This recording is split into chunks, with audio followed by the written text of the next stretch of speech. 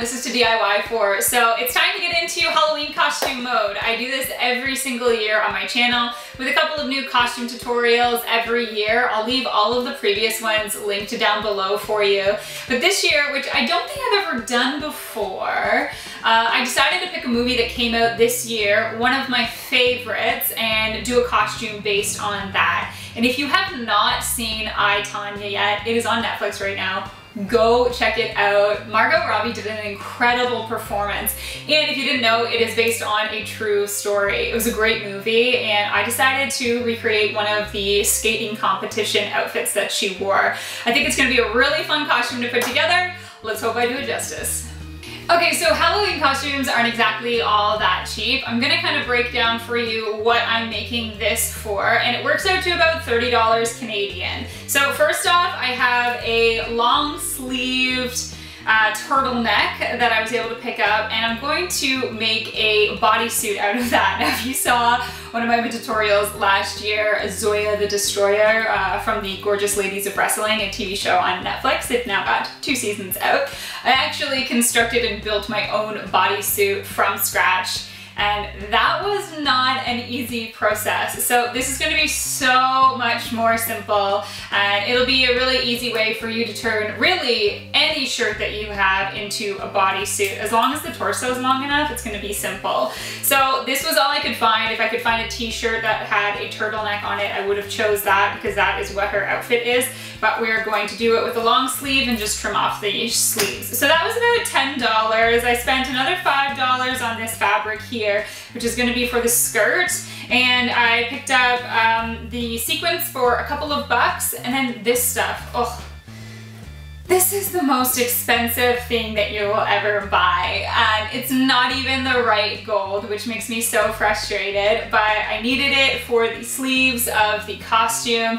And altogether, those items cost around $30. I might need a little more gold trim, but I already have some things kicking around, and some of that stuff you can pick up at the dollar store as well. So let's get into building the bodysuit first, which, like I said, is gonna be so much easier than last year's. So really all we're gonna do is turn the bottom into kind of the same shape as a pair of underwear, like a bodysuit is shaped. So what you can do is grab another bodysuit that you already have, lay it out on top and measure that out, or you could even just grab, like I said, a pair of underwear or bathing suit bottoms and line them up along the bottom and just use the bottom hem of the shirt as the base. And you can trace that out, cut it out. Keep in mind, this has better butt coverage on the back, so these pieces can actually be cut in a little bit if you want to make it maybe a little bit more comfortable for you to wear. I'm just gonna eyeball it and see. Because this is a Halloween costume, you can see I do not care all that much. Oh god, I'm cutting the bottom piece, that's not good. What I'm gonna do now is hem this just a little bit, take it through my sewing machine, make a zigzag stitch on this. So the way that I decided to keep this attached, just because it is a costume, is with Velcro, but probably a good idea would be putting real snaps below.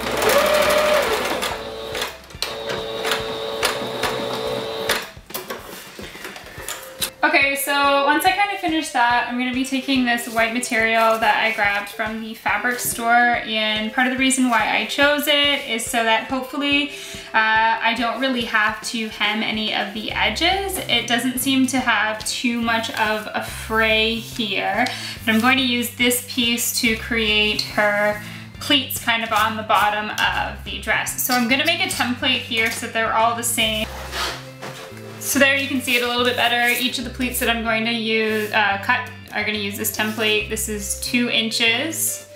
It's 9 inches to the tip, just 1 inch up here to angle those 2 sides in. So this is an 8-inch strip. So cut this out and use it as my template.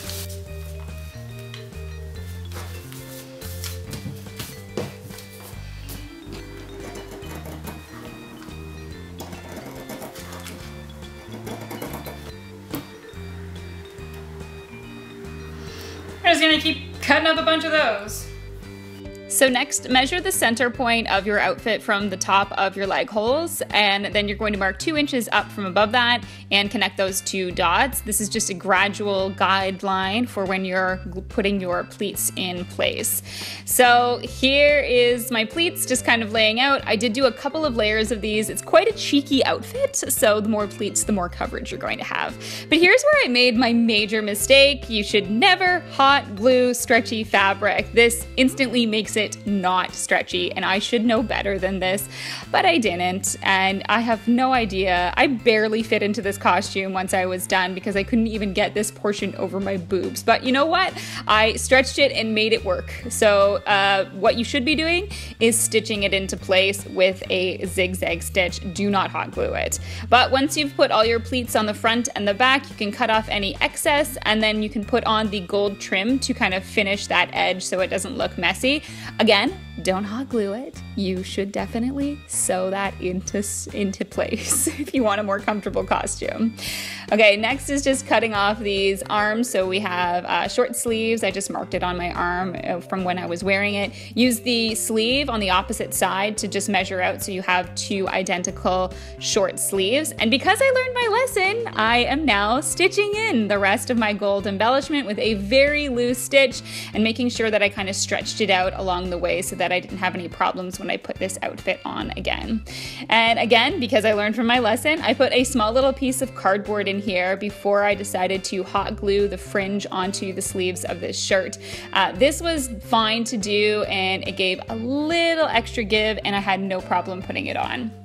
Now for the last bit, I used some gold paint mixed with some glitter paint and also some fabric medium to make it a fabric paint.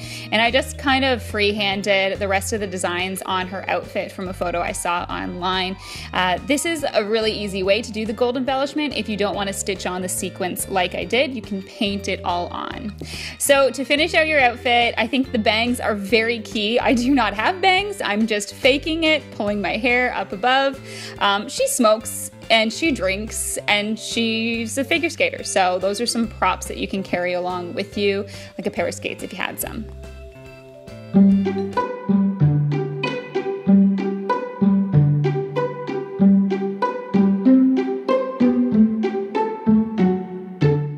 So that's my first costume tutorial of the year. I will be back next Wednesday with another one, so make sure you subscribe so you don't miss that. But if you're looking for other ideas for Halloween, I've got them all linked down below. I've done plenty of costume tutorials in the past.